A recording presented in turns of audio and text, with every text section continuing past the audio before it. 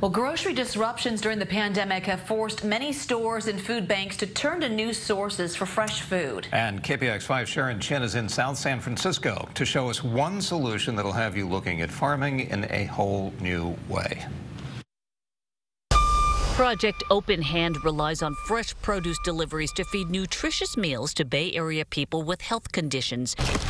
So when COVID-19 hit, CEO Paul Hepfer was worried about a shortage of leafy greens until he got good news from a key supplier. They were able to step up even more during that time, which was critical because it was even harder for our clients to get access to food during that time period. That source is Plenty, an indoor vertical farm company in South San Francisco.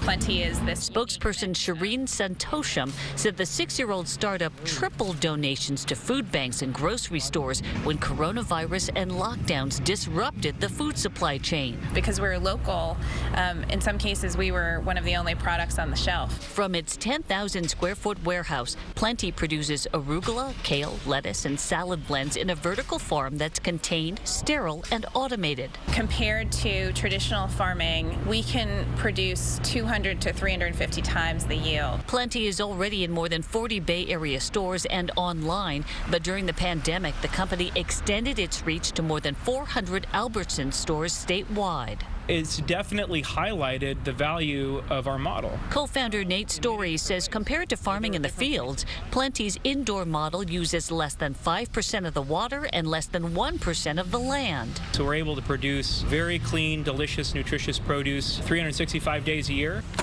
without fail. It's completely pesticide free, no need to wash, because we grow it in these hyper clean rooms. I had to try it myself. Baby kale. It tastes sweet. Yeah, it tastes sweet. It's not like a normal kale. Nate says that's because Plenty picks the best crops, then provides the best light and nutrients without using GMOs. When you give plants the perfect environment, they grow really well.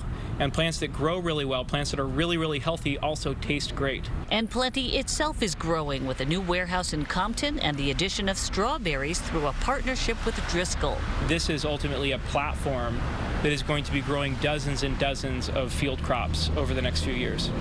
And with less available farmland and a greater demand for healthy food, Plenty plans to pack in more produce, one warehouse at a time. Sharon Chin, KPIX 5.